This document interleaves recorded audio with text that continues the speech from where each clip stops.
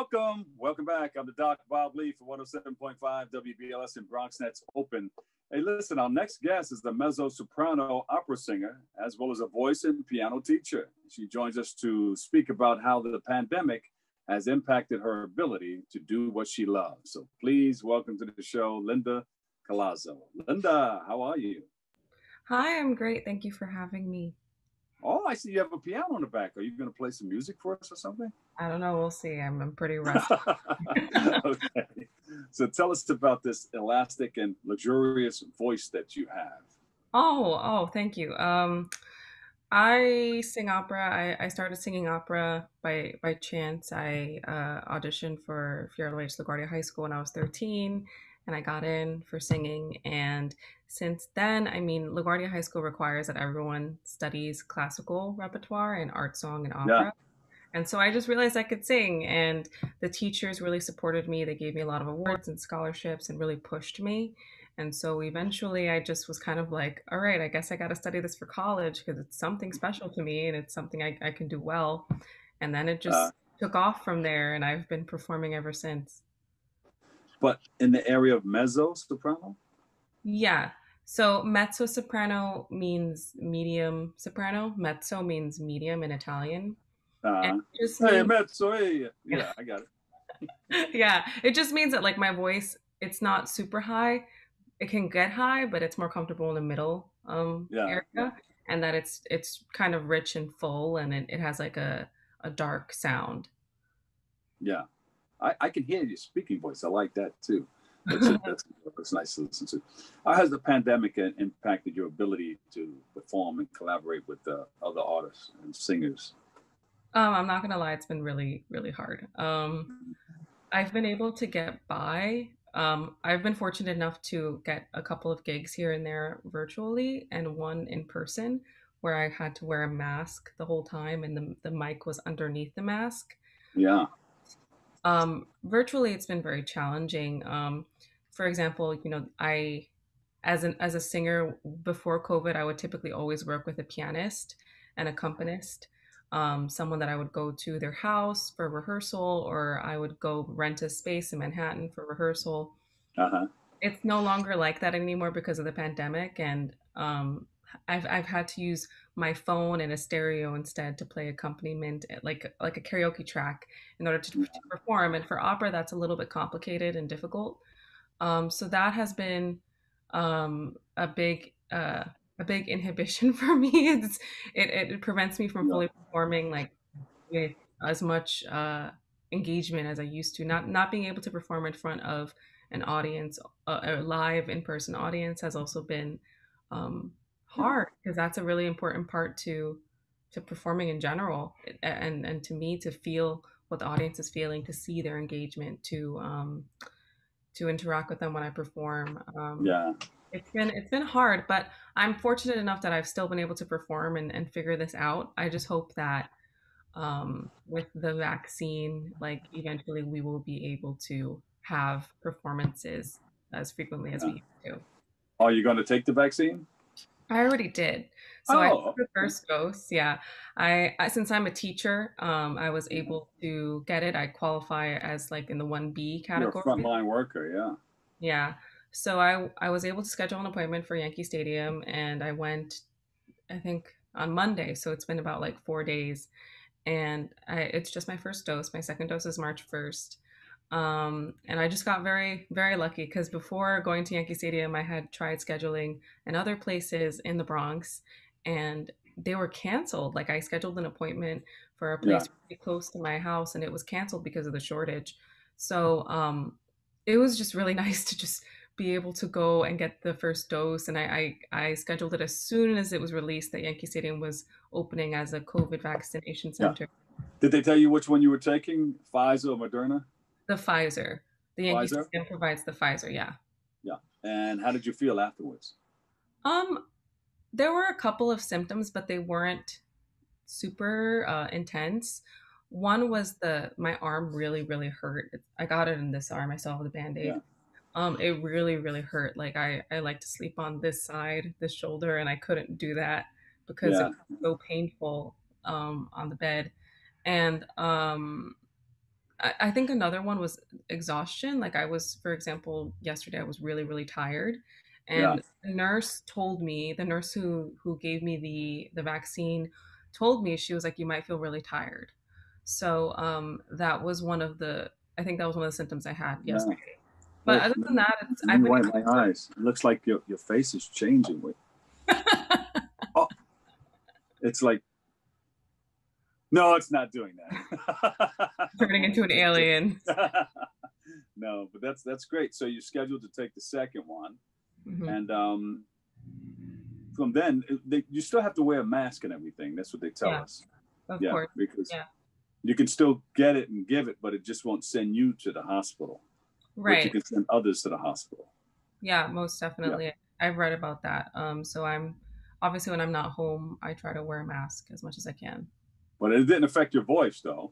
No, and funny enough, the day that I got the vaccine, I had a gig in the evening for Oh my no, Queen's, yeah, my but it old. made you worry about it, right? What's this thing Yeah, gonna I was do to I was me if kind I of get like, oh sick? my God, like what if I'm really tired for this performance? Yeah, It went fine, and I ended up like putting it on my social media, like I did a fine performance and I had my vaccine the same day. It's not a big deal. yeah. I was It didn't okay. change your voice. It didn't do Yeah, anything. It no, didn't hinder it didn't do your anything. ability to sing. Yeah. What did you in the performance? What did you sing? I sang Cruda Sorte by Rossini, and I sang the really popular aria Habanera by Bizet from Carmen. Can you touch us with the aria Veneta? Okay. L'amour est un oiseau de peine que nul ne peut apprivoiser. Et c'est bien on vaut la peine si lui convient de refuser. L'amour est enfant de bohème, il n'a jamais, jamais connu de loi. Si tu ne m'aimes pas, je t'aime. Si je t'aime, prends garde à toi. I love it. Thank you. Oh, Very good. Beautiful voice. It's exactly what they say. You have the elastic and luxurious voice. oh, thank you. Yeah. Beautiful. Where do we go from here? Can we get some CDs out, or do you have a CD out that we can listen to? I was fortunate enough before COVID to do my first professional recording, and it was with the Mimesis Ensemble, which is located in Manhattan.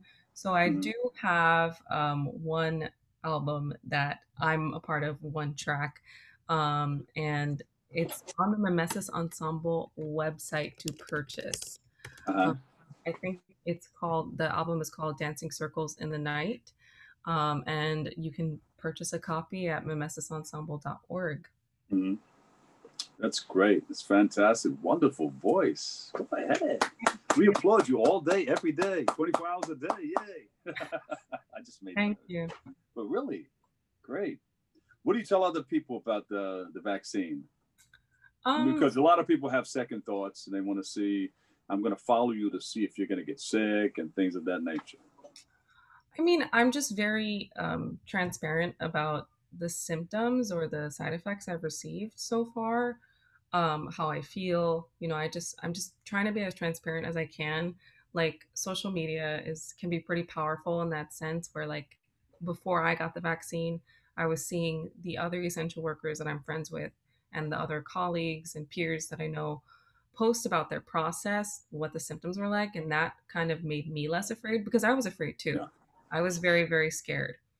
Um, so when I talk to someone about the vaccine, I just tell them like, hey, I took it and it really wasn't that bad. Like for example, yesterday I was having a conversation with a student. She was saying, I'm really afraid of needles. I'm really afraid of the side effects. That like, because she felt that she was at risk of getting a serious side effect. And I just told her, I was like, it really wasn't that bad for me. I mean, I'll keep you posted. Uh-huh. Um, I never try to force people because it's a personal decision at the end of the day. But I do tell them that I did my own research before getting it because I was scared. I did my own research. I spoke to people who had gotten it, um, and I think the biggest thing that made me like get it was that there was kind of no time to think. Unfortunately, the vaccinations, the scheduled appointments were taken so fast that Yeah. I had to just do it.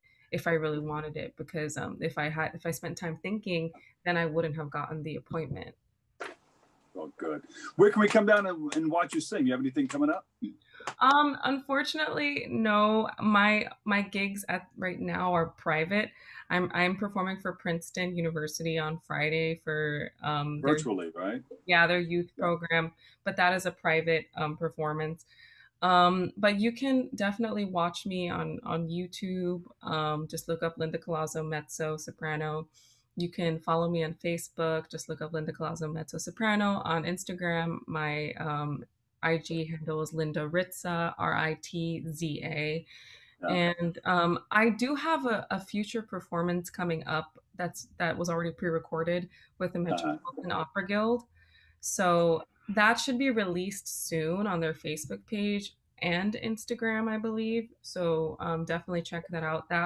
That performance was in particular very special because I got to speak about Latin American music in opera, and I got to perform an Ecuadorian piece. I'm half Ecuadorian. That's like really near and dear to my heart, and I got to speak about it and sing the Half Ecuadorian and half Italian? No, so I'm half Ecuadorian, half Puerto Rican.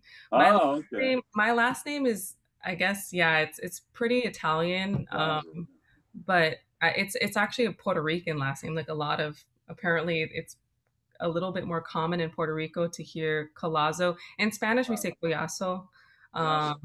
Yeah, or you can say Collazo. Like there are many different ways to say my last name, but Collazo is the easiest way. And yeah, I'm fully Latina. Well, thank you so much for being with us today. You're very, very pleasant. You have a wonderful voice, and we really, really appreciate you. You have to come back. Of course, yeah, I'm more than happy to back. Especially when we open up our studios. You have to come back and do a live performance for us. That would be Oh, so I would much. love to do that. I would love to do that. Yeah, Well, that would be fun. you are invited. You're always welcome, okay? Oh, thank you so much. And good luck in everything that you're doing, and God bless you.